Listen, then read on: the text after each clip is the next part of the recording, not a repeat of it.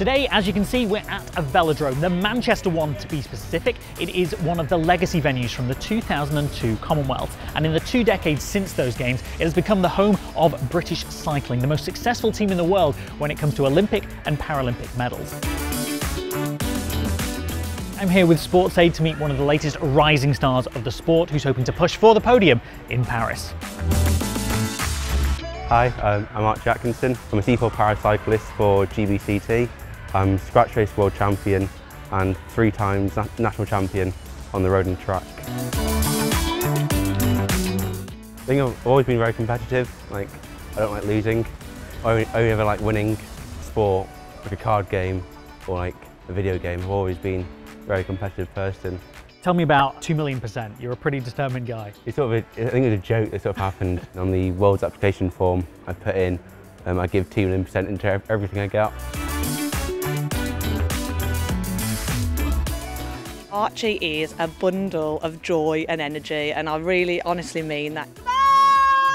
2,000,000% is everywhere. It's actually part of we have like what I call the winning behaviours, which is sort of a set of behaviours that as a foundation group that we've agreed as a team to abide by, and 2,000,000% is on there because of Archie, because he absolutely puts 2,000,000% into everything.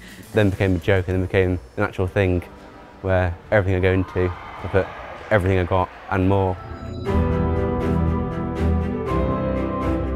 Tell us some of the challenges you've overcome in your life to get to the summit of your sport. Sort of struggling in school, really bullying and sort of like academically. I've got ADHD and the neurological orders. We always thought there was something to do with sort of physical, but couldn't quite put a pin on it. And then going to classification 2 years ago and finding out I have CP and which is the one, spasticity. It's a bit of a shock. I've got autism. I think I'm one of very few, I don't know many riders or elite athletes in the world with autism. I'd say it's sort of a superpower, I'd say. It's the same with the ADHD. Sort of it allows you to super focus. You see a goal and that's the only thing you want.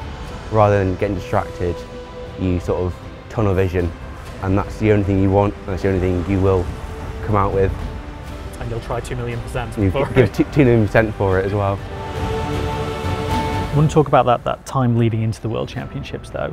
Obviously some challenges and losing a close friend as well. So I mean, tell us about what you kind of were going through. Coming into the Worlds before that happened, sort of very happy. Me and Magnus were going to meet up at some point during the Worlds, and then finding out, I think it was a day or 2 before the pursuit. I remember exactly where I was in the hotel room, sat on my bed and it came up on news. It's hard to reset after finding that information.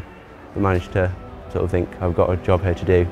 But yeah, I think now, especially, I carry his sort of fire and passion as well, which I think helps in races. I know he's with me, sort of supporting me. What did that world success mean to you, given what you'd been through? Sort of speechless. I didn't really believe it. I came across the line. I think it was utter shock. Like I came into the world just wanting, if possible, a top 10. Yeah, it was unreal. I've cried quite a few times, I have to say. It's every kid's dream to win a world title. Now, I will go into a race thinking, yeah, I can win. I'm the best rider here.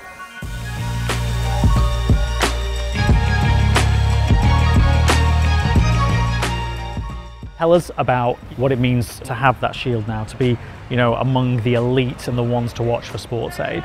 This is quite amazing. I was reading up it the other day, people who won and been nominated and got seconds. There's a whole list of Olympians and Paralympians. It feels quite nice to be acknowledged. Yeah. Then to get second in the first year is quite remarkable, I'd say. It's going to go pride of the mantelpiece, I think.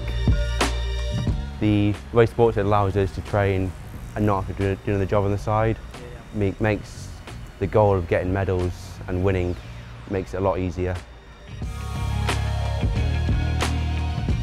What is your ultimate dream? The ultimate dream is to be the best Paralympian GB and the world's ever had. So it's quite a cocky dream, I would say, but it's sort of, I'd love to sit down with kids or grandkids and then show them a haul of medals and jerseys and say this is what I've done and you can achieve anything. My view on sort of life and sort of happiness, there's no point being unhappy. Hard points of your life make you a lot stronger and make those good times like 10 times better.